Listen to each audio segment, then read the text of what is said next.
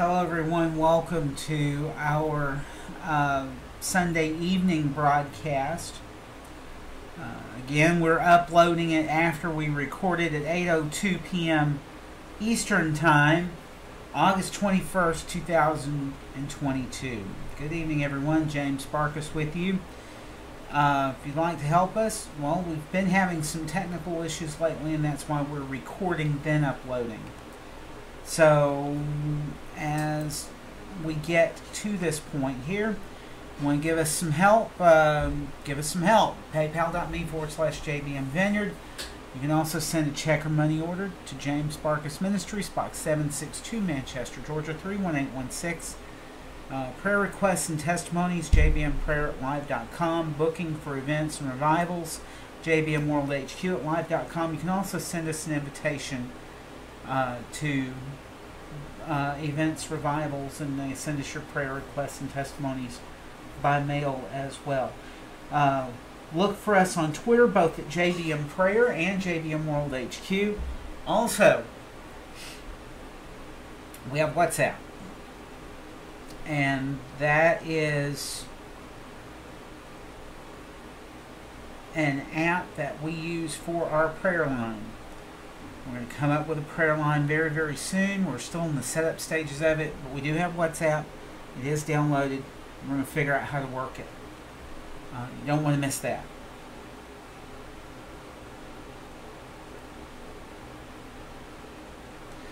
Well, this morning we started teaching on the life principles, and we'll continue that next Sunday.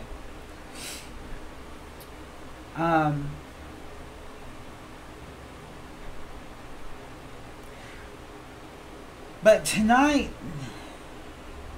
is a different topic. We always have somewhere that the devil tries to attack us, that the devil tries to take us out. But let's go one more slide here and tell you our service times before I get going too far on the service here. Sunday mornings are usually at 11 a.m., but we're recording and uploading because of our technical issues here at the World Headquarters here. Sunday evening at 8 p.m., Wednesday evening Bible study at 8 p.m. And we thank you so much for joining us today. I'm James Barkus. And our website's right there, jamesbarkusministries.wordpress.com. Our blog is up. And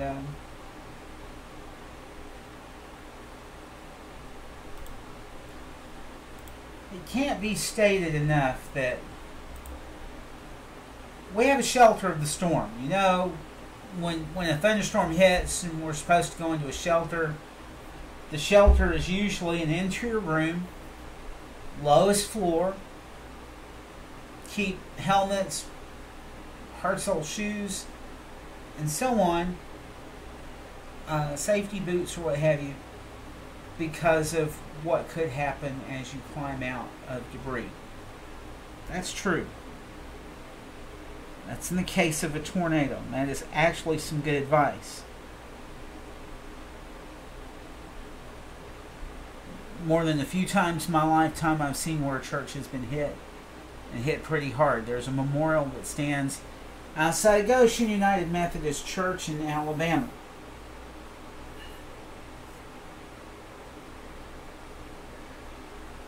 But there is another shelter. This one is a spiritual shelter. And we're going to begin learning from there. Psalm 91:1. He that dwelleth in the secret place of the Most High shall abide under the shadow of the Almighty. I will say of the Lord, He is my refuge and my fortress. My God, in Him will I trust. Surely He shall deliver thee from the snare of the fowler and from the noisome pestilence. He shall cover thee with His feathers, and under His wings shalt thou trust. His truth shall be thy shield and buckler. Thou shalt not be afraid for the terror by night, for the arrow that flieth by day, nor for the pestilence that walketh in darkness, nor for the destruction that wasteth at noonday. 1,000 shall fall at thy side, 10,000 at thy right hand, but it shall not come nigh thee. Only with thine eyes shalt thou behold, and see the reward of the wicked. Because thou hast made the Lord, which is my refuge, even the Most High, thy habitation. There shall no evil befall thee, neither shall any plague come nigh thy dwelling. For he shall give his angels charge over thee, to keep thee in all thy ways. They shall bear thee up in their hands, lest thou dash thy foot against a stone. Thou shalt tread upon the lion and the adder. The young lion and the dragon shalt thou trample under feet. Because he hath set his love upon me, therefore will I deliver him. I will set him on high, because he hath known my name. He shall call upon me, and I will answer him. I will be with him in trouble. I will deliver him and honor him. With long life will I satisfy him and show him my salvation.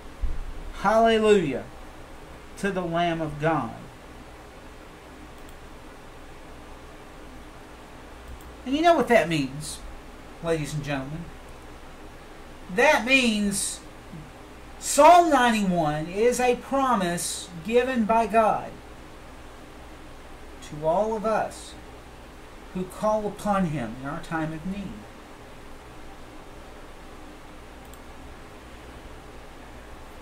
And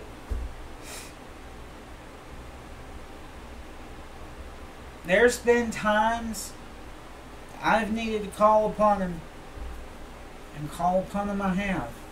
I still call Him. So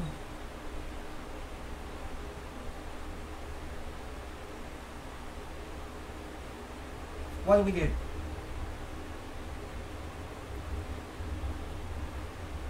We have adversity, we see technical difficulties or whatever, what do we do? We call upon His name. The name of Jesus Christ of Nazareth.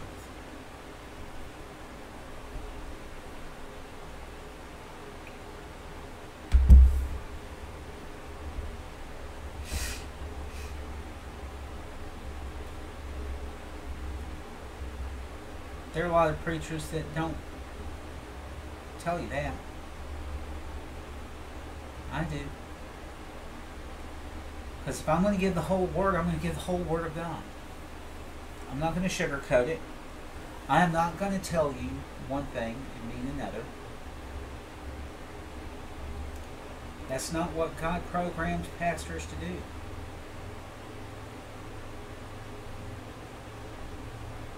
Yes, pastors are men, just like everybody else. But we have a higher responsibility as preachers and teachers of the Word, as evangelists and pastors of the Word of God. We have souls we are responsible for.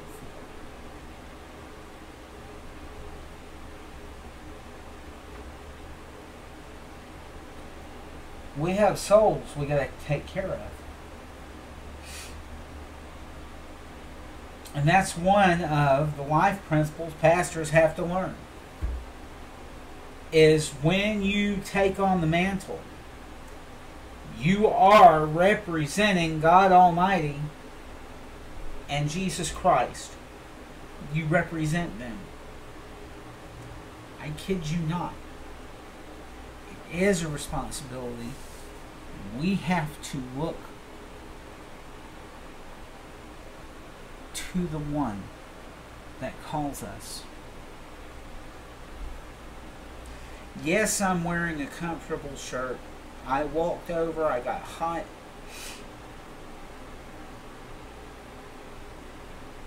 And yes, I'm cooling off. I walked over to the grocery store, walked over to the dollar store, side by side, about 3 blocks from the house. And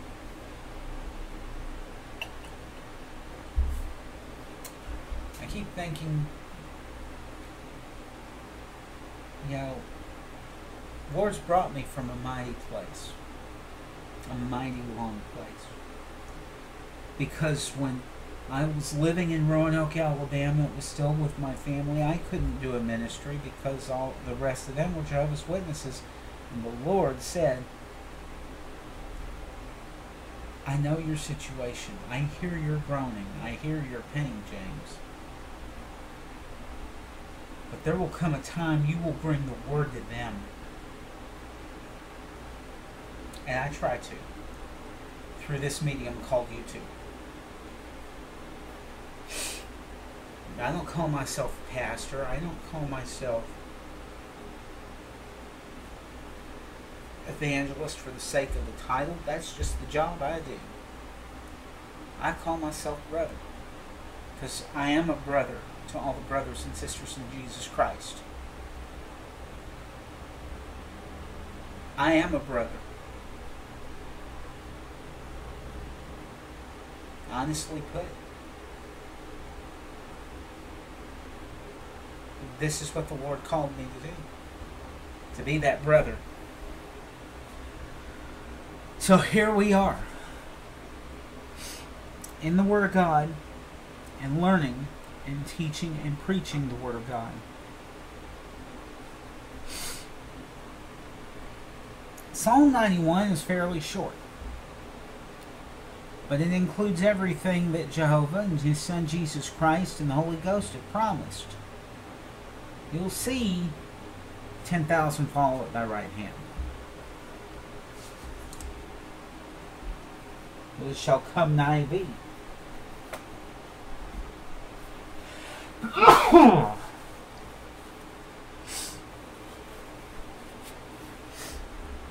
Sorry about that. Try teaching the word with a sneeze coming on. There you go. Pollen has hit me. And I know I'll get healing when I get that new heavenly body. But right now, I'm sorry to put up with what I got to put up with.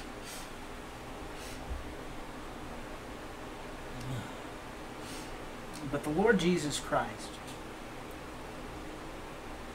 as He hung on Calvary, and that other robber just lit up into Him saying, excuse me. That other robber lit up into Him saying, if you're the Christ, why don't you save yourself and us too? The other guy said, dost not thou fear God? Yeah, we're on this because rightly so, we've done our part. We're getting our full measure. But this man has done nothing amiss.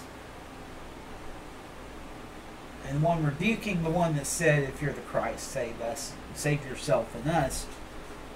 The other robber turned to Jesus and said, Lord, remember me when you enter the kingdom. And Jesus Christ said, verily I say unto you, today thou shalt be with me in paradise.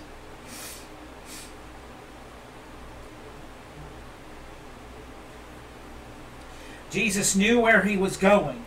Jesus knew what He was doing. Jesus knew He had souls to save, and the first soul to get saved was right there on the cross, beside Him on the other cross. There were 3 men hanging on crosses. 2 of them went to glory. 1 went to hell. Guess which one went to hell? And that's the one that judged Jesus.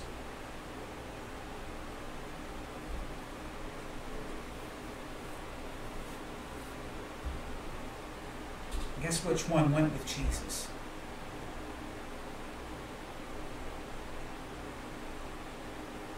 The one that knew he did wrong, he made a mistake, and he said, Jesus, remember when you get to your kingdom.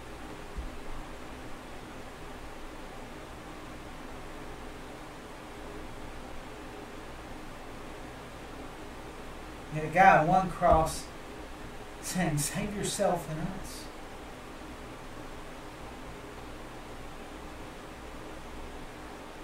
And another one that just said, well, remember me when you get to your kingdom.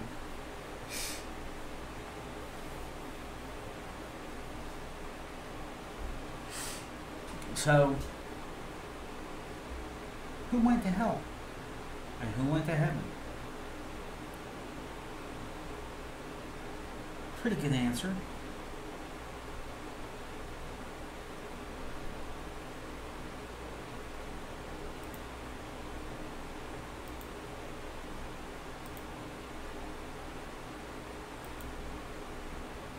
James 1:17 from earlier today. Every good gift and every perfect gift is from above,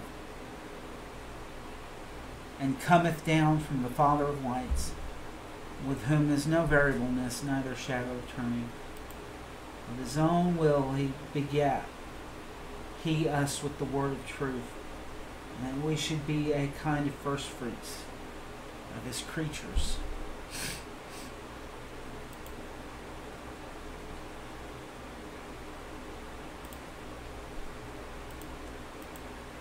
And you know what?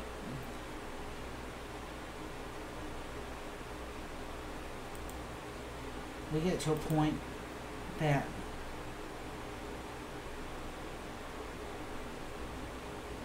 we don't know the way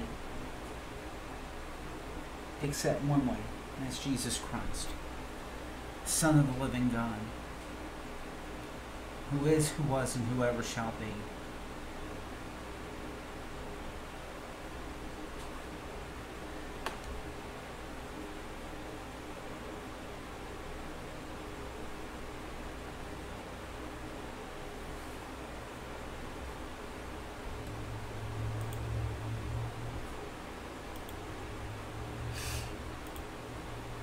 I'm going to lead you down Romans Road, in case you haven't noticed here. But for all have sinned and come short of the glory of God.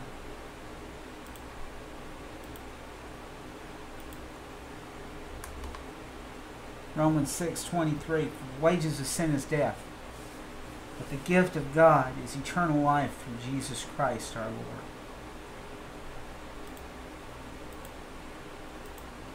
But God commendeth his love towards us, in that while we were yet sinners, Christ died for us.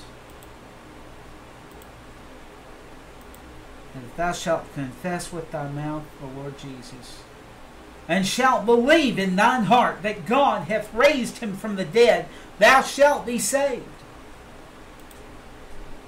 For with the heart man believeth unto righteousness,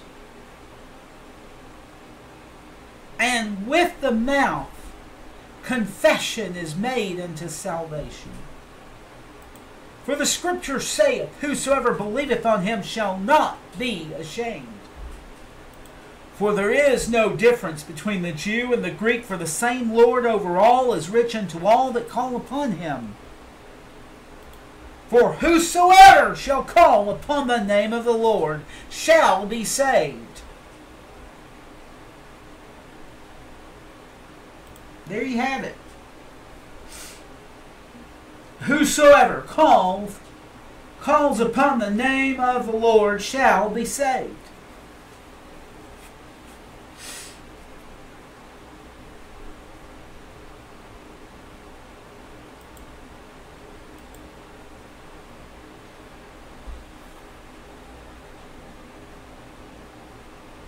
I know I didn't do this earlier today. I cut it short because I had to regroup. I had to do some things to keep my mind from suffering. So I'm going to ask you right now, are you at a crossroads right now? You're just wondering where you're at in the path of your life, your career. Maybe you've got a job that just doesn't, it fulfills your needs financially, it fulfills other needs, but it does not fulfill your needs spiritually.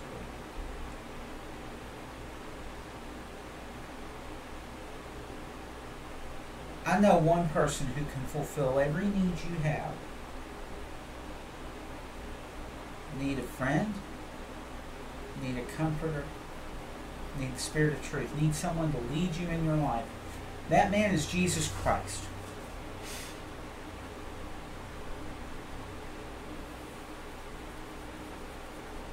He'll lead you. He's led me to this point. Yes, I'm wearing something comfortable tonight and not church-like, but hey, I walked over. I know I got a few aches and pains on me, but that's fine. Jesus is helping me right now. In the name of Jesus, He's helping me.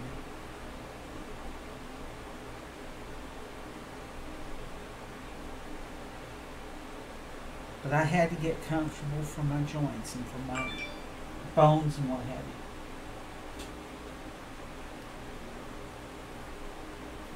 So, let me pray with you. Heavenly Father Jehovah, I thank you for this day. I thank you for the blessings you've poured out upon me to help people find their way to you. Jehovah, I ask you right now that you lead these people to Jesus Christ, your Son. And to those of you who are sinned, Father Jehovah, I'm lost. I can't find my way out. I've looked for the exit everywhere, everywhere, and I can't find it. Save me from this miry clay that I've gotten myself into, Lord. Pull me out of it. Set me on bedrock. That solid rock that is your foundation. Help me get there, oh Lord. I give my life to you, Lord. And Jehovah, I am yours. Use me how you see fit. I ask the Holy Spirit to come into me, to dwell in me, and to give me the Spirit of truth to discern what I need to discern. In the name of Jesus Christ. I believe it and I receive it. In Jesus' name I pray. Amen. Amen and amen. And Father, I'm going to pray this prayer very quickly. Father, those that prayed that prayer asking for your help, I ask you right now that you give them the help they need if they prayed it with me, and that they are saved, and that they become part of the family in the name of Jesus Christ, and they receive the Spirit of truth. In Jesus' name I pray. Amen. Amen and amen. Hallelujah. This is another short one tonight because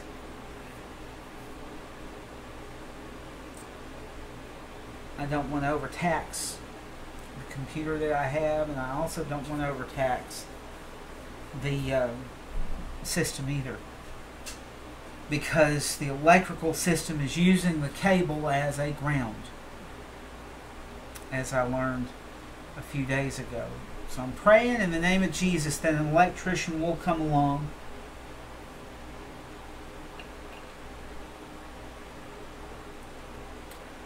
pray that they look on our situation and are able to help us the best way that they can, and to bless us with what we need, which is a good and proper ground for our world headquarters, our house, our everything rolled into one.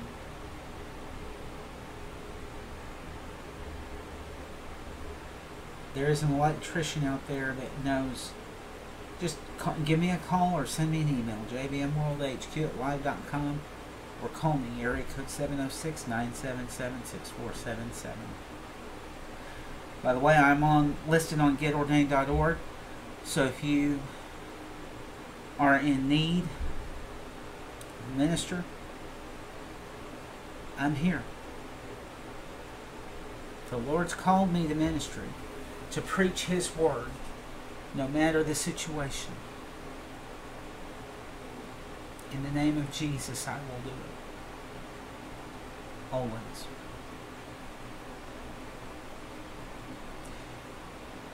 On that note, I'm James Sparkus, and thank you for joining us. And once again, our service times: Sunday morning at 11 a.m., Sunday evening 8 p.m., Wednesday evening at 8 p.m., And of course, you can help us. PayPal.me/JBM Vineyard, or you can send check and money order with your tithe or offering or what have you.